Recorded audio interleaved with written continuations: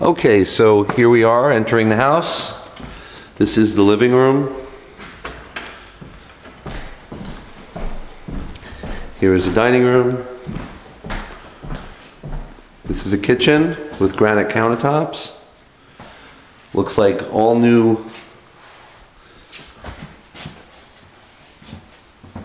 cabinetry. Kitchen. This is the downstairs. We'll go there next. Here's bathroom number 1, completely renovated, full bathroom, new tile. This looks like the master bedroom. It's a bit bigger than most houses in this neighborhood. They're just not that large. I'll give you an idea of geometry. It's about 10 by 14, maybe 12 by 14. These houses were old. They were made in the 1950s.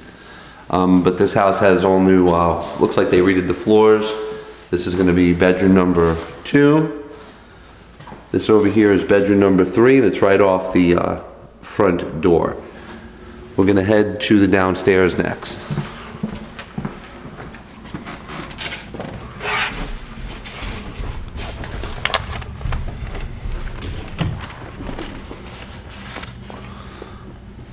There's recessed lighting, new carpeting down here in the basement. It's very large and well done. There's also a separate entrance to the back of the house and the backyard, which you can see over here with a shed. It's a really nice basement. Here's going to be room number 4. It's a very small room. Washer and dryer. This is your HVAC room, and over here is the other bathroom of the house.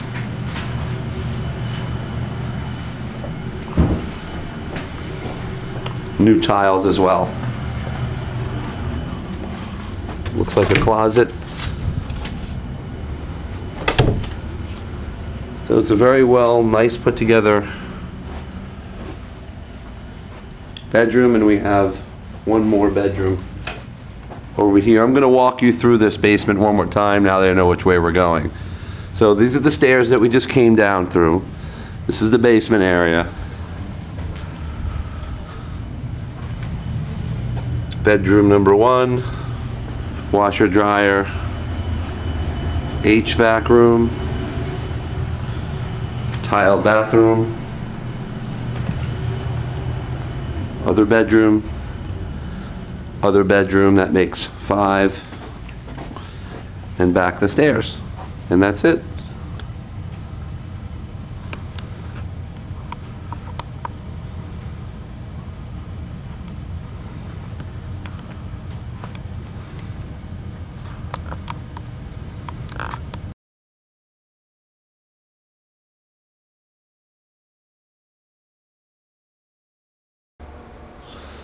Okay, welcome to 2806 Hardy Avenue, Silver Spring. This house has 4 bedrooms, 2.5 baths. It's a really nice looking inside of the house. This is the front door. This is the living room as you walk in. It's very large. We're going to head first to the right. Bedroom number 1. Bathroom number 1.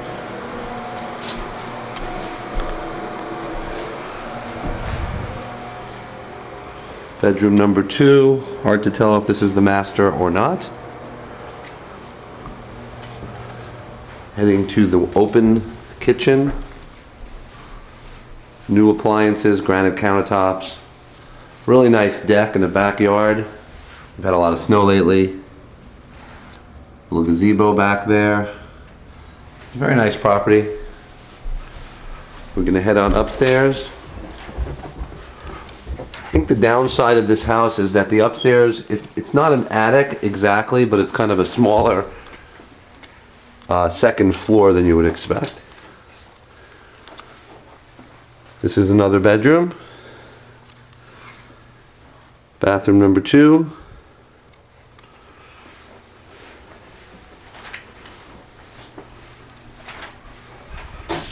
And here is another bedroom as well. This could also be considered the master bedroom.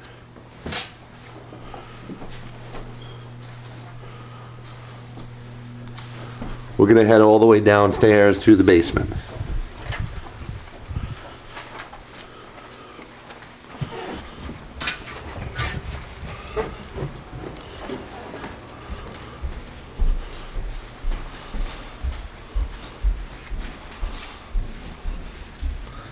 It's a very large basement.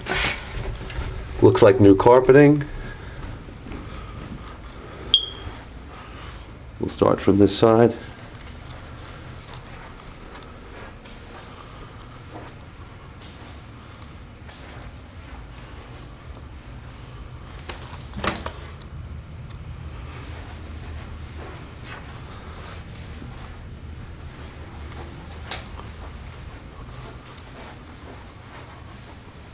This looks like the HVAC room. Oh no, it's just a closet.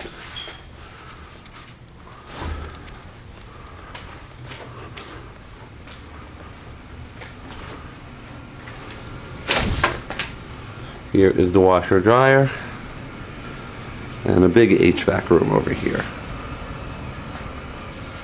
Finally, there is one more mystery room. Looks like maybe the door to go out.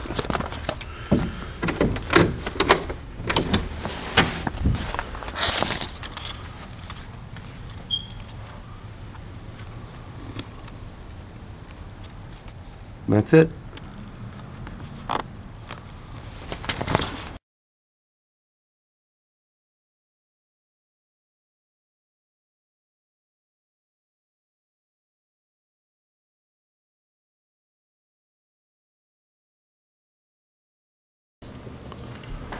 Okay, here we are at the front door of 2414 Eccleston Street. Big living room with a fireplace. And we're going to start to the left over here. This would be the dining room area.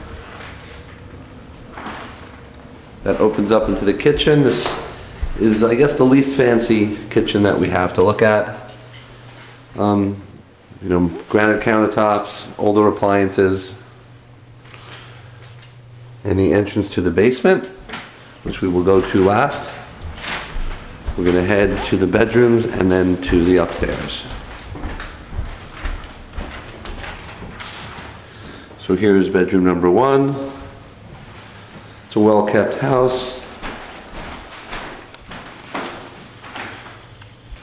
Walk-in closet. Finished bathroom, well done.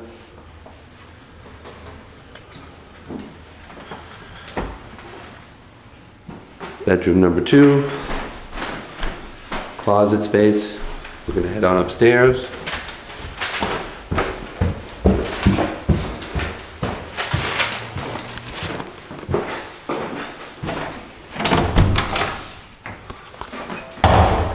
This is a small, oh, maybe not so small. Upstairs bedroom with built-in drawers into the wall and a closet. Following this around to the other side, this is probably the master bedroom, which is very large. Ceiling fan, window, walk-in closet, and master bathroom, which also goes through to the other side. So this is, interestingly, the biggest bedroom of all the houses that we've seen so far. And now we're going to head over to the basement.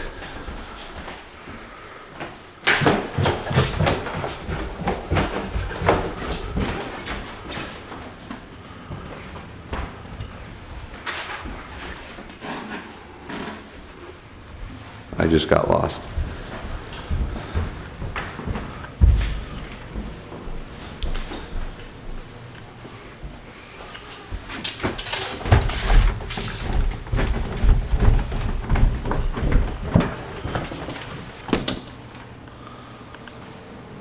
So it's definitely a finished basement, but no carpeting. The old style floors from the 70s. HVAC room.